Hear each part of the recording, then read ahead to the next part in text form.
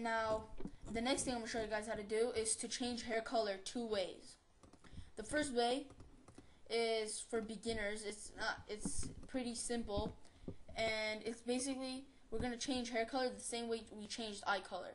But the problem with this is that it doesn't look that realistic. So I'm just going to highlight her hair with red real quick. And oops, I forgot to create a new layer. So hold up. Remember to create a new layer on everything that you do, or else your work can get messed up. And if you create a new layer and you mess up, you could just erase the layer or delete it, and it's not that big of a deal. So create a new layer. Alright, highlight her hair. Just real quick. Change the layer view to overlay. And as you can see, it doesn't look really that realistic. It just looks like someone drew over it, which we did. But the other way, which is the advanced way, to make it look even more realistic, just go ahead and delete the layer. Okay, what you want to do is lasso around her tool, or lasso around her hair, my bad. And I'm just going to lasso around a little part of her hair. Okay, now what you want to do after you lassoed around it, go to Image, Adjustments, Hue and Saturation, just like we did with the teeth. This time click Colorize, and you could do a lot of stuff with hue and saturation. For example, if a picture is too dark, you could make it lighter, and you could change the color of pretty much anything. And hue and saturation is a really good thing, a really good tool to use in Adobe Photoshop. So just change the color of her hair to whatever you want, and I'm going to change it to grayish white. Click OK, and as you see, that part of her hair looks realistically grayish white, and it looks pretty real. And if you do it to all of her hair and do it exactly the way her hair looks, it will look extremely real. Okay, and that's it. And the next thing I'm going to show you guys how to do is to make someone look like a monster or a zombie, some would say, the Hulk. Okay, so I'm just going to go ahead and take this picture of bark or tree bark that I found, and then open a picture of someone that you could do it to, and just Control A to select, Control C to copy, and Control V to paste it. And I'm just gonna hold up, just gonna cover just a little part of his face,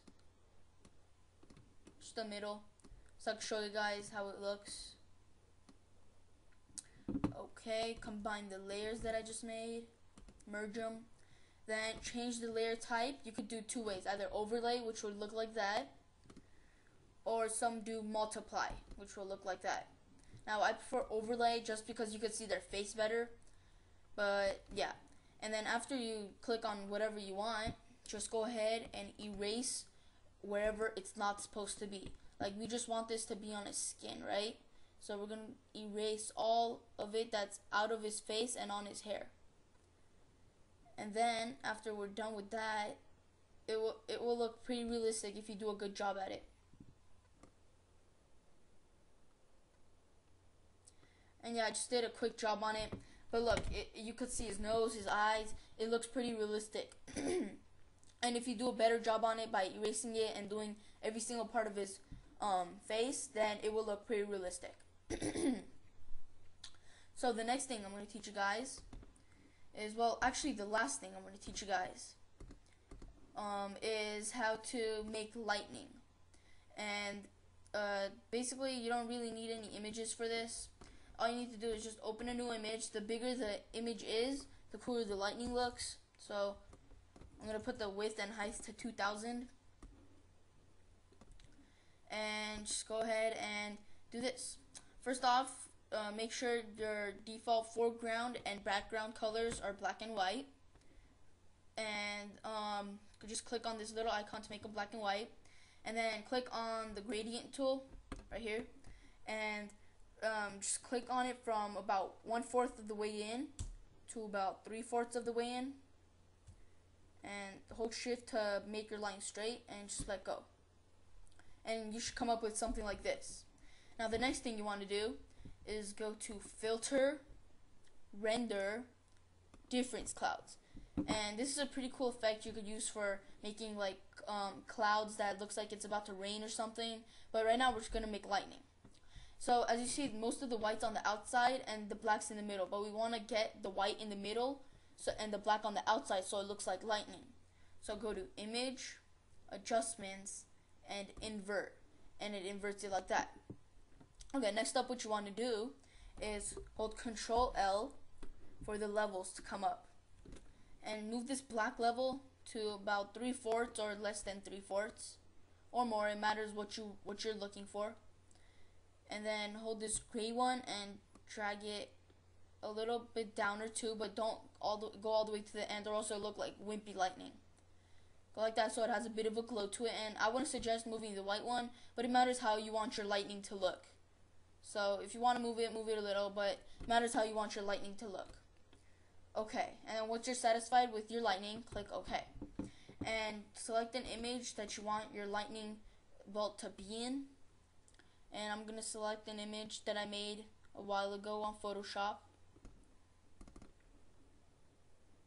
And it's of me looking like a zombie-ish kind of thing. Okay, next you want to hold Control A to select it all, Control C to copy, then click on the image, and Control V to paste. And as you see, it's covering my face right now, but I want it to be, I just want the lightning to be there, but the black in the image is not giving it the effect I want. So what you just do is go to the new layer options. That it should create a new layer when you paste it. So go to the layer options and click screen, and it should get rid of all the black there. And I could just put it like on my body or whatever, or if I wanted to have a lightning effect, then I could make it strike down on my face. But yeah, and that's how you create lightning. So just have fun with Photoshop. I hope you guys learned something today. And just remember, you'd be surprised with what you could do with Photoshop, a little skill, and a lot of imagination. Because after all, Photoshop is the perfect lie.